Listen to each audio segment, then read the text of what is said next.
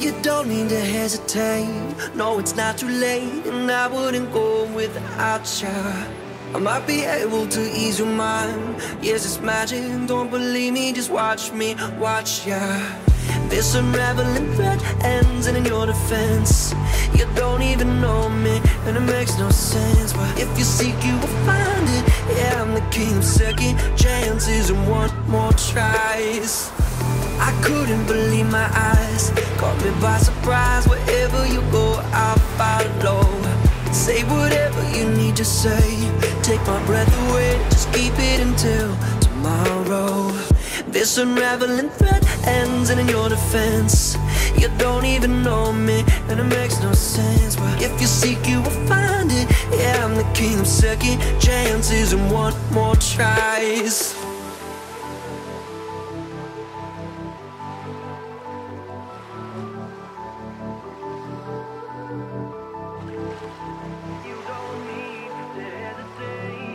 Welcome back to flatpackfx, and thank you to Envato Elements for sponsoring this video. Now, in this video, I'm going to show you how you can drastically speed up your editing times of not only 4K footage, but also 1080p footage as well, all inside of Premiere Pro. Now, what I'm talking about specifically here is proxy editing. Now, if you're not familiar with what proxies are basically very small compressed files of your much larger high quality files, and Premiere Pro is going to use those proxy files over using the higher quality footage. So it's going to make playback a lot quicker. It's going to make your whole editing experience a lot quicker. And there are plenty of videos out there that show you how to do this, but I'm also going to talk about a lot of the problems that you might run into and a few of the things you need to know up front that are massively going to save you in this process. So I've got my little edit laid out here, which is the edit from the beginning of this video, and all of this footage is in 4K. So I can check this by grabbing any one of these clips,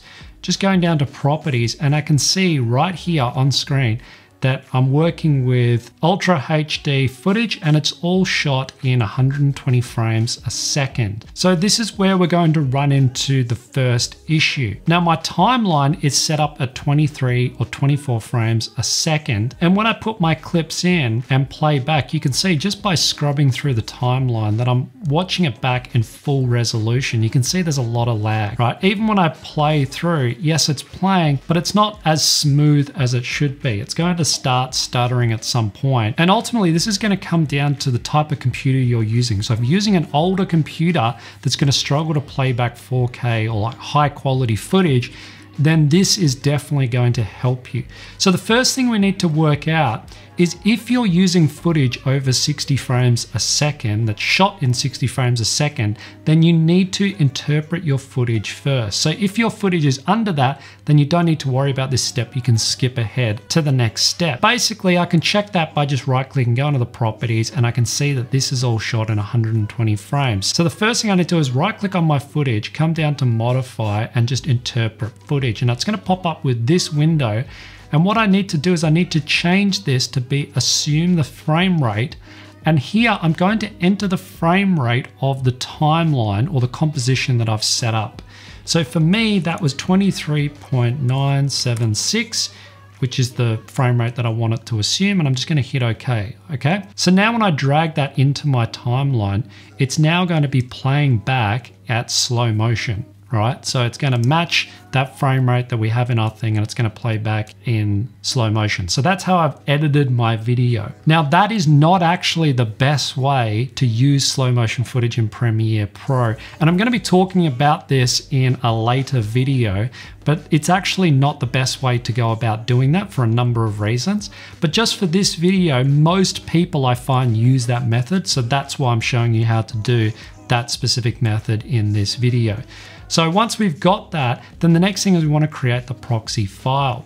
So what I can do is if I select all of my media after I've done that, I can then right click, and I'm just going to come across to proxy and then create proxy. Now, if you're using a version of Premiere Pro in the last 2 years, so it's 2022 now. So if you're using a version in the last 2 years, then you'll have these presets built in here. If you're using an older version, then your presets might be slightly different. But basically what you want to look for is you want to be able to choose the format. So here I'm going to be using QuickTime, and then you can use a preset that's already built in. So here what I want to do is I want to find one that's a low resolution proxy. You can use a medium or even a high version, but because I'm using Ultra HD, I want to basically downscale that to a lower resolution. A lot of people tend to like this Cineform. I find that ProRes is absolutely fine for what I'm doing. And then you also want to select this, which is just going to create a folder next to where all this media is, and it's going to then put all the proxies in there. Now, once I hit OK, it's immediately going to fire up Media Encoder, and it's going to start working through all of those files. So it's going to start encoding them all. Now, the first thing I want to do is I just want to stop that before it starts creating too many files there. Now, this step only applies if you're using, again, high frame rate footage. If you're using footage under 60 frames, then you can just let it continue on and it's going to interpret all that footage. The problem with high frame rate footage is if you've interpreted it inside of Premiere, you also have to do that in Media Encoder. So what you need to do is you just need to basically reset these ones here. You also want to go to wherever all these proxies are and just delete those proxies that it's created. Now again, this is only for high frame rate footage. You need to do this step. Then I'm going to select all of those files again, and I just want to right click and then go interpret footage. Now I can set this to assume this frame rate, which is the same frame rate as that original composition that we've set up, and then hit OK. Now that's going to change all of those files. Now you only need to do that for the ones that are higher frame rate. Now to make sure that they're doing the right thing, when we actually start this process by hitting play, you'll see down here that it's got this little bit of information. So this is the original file, and down here is what it's exporting as. So we can see it's downscaling the resolution, but it's keeping that frame rate. That's what's really important. Now, why Media Encoder is working away, let me tell you about today's sponsor, Envato Elements. Now, they have thousands of different After Effects and Premiere Pro templates that you can use for your videos. Now, for this particular video, I used this title animation, which I found by just searching on Envato Elements, then searching under the Premiere Pro preset. Now, once I found a title that worked for me, all I had to do was just download it, and then I can import that and use it straight inside of my project in Premiere Pro. Now, the best part is you can download any number of these titles an unlimited amount of times, and it's all included for one low monthly fee. Now, I've been using Envato Elements for a while now, and if you want to check them out too, then you can use the special link in the description below to get 50% off an annual subscription. So once Media Encoder has finished creating all your proxies, we can jump back into Premiere Pro here. Now, there's one other thing we have to do, which is enable it. So we click this little plus button here, and over here you find Toggle Proxies button. You can just drag that onto the timeline and then hit OK. Now, when we go along our timeline, you can just select that button and it's automatically going to switch over to the proxies. Now you can see straight away, without even playing through, just how quick the playback or the scrub through is. If I turn that off, you can see we've got the full quality media. You can see it's really struggling to get that scrubbing to playback smoothly. So you can see this has drastically improved our playback speed. Now the best part is that you can just go ahead and continue to add all your effects. You can even add a color grade. So if I need to go in here, add any color effects, I can just do it all. But it's basically just going to be a lot faster in playback. So we can see that it's just basically so much faster in making those real-time changes because we don't have to deal with the large file sizes of the full media. So now I can just turn this on and off so I can see the full media if I need to. So now when you come to export, all you need to do is just unclick that button and then you can export your files in full resolution. Now, if you're unsure, you can always just right-click on a file and go to Properties, and you can see the proxy media here.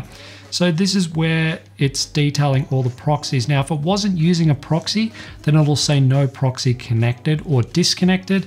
Then you can always go in here, right click and go to the proxy and attach the proxy by manually selecting that file and redoing your proxy. Otherwise, this is where you can just double check the proxy, make sure the frame rate's right, and make sure that the resolution is correct as well. Now, if you need to play back even more, say your computer was even struggling with that, you can even go in here and drop the resolution of the playback again, and that's going to help with playback even more. But overall, I think that you'll find that that will just massively improve your playback speed and dealing with anything that you have to do all inside of Premiere Pro. So that's it for this video. If you like this video, you can give it a thumbs up. If you love this video, then you can subscribe for more content just like this over here on the side of screen. Thanks for watching, and I'll catch you in the next video.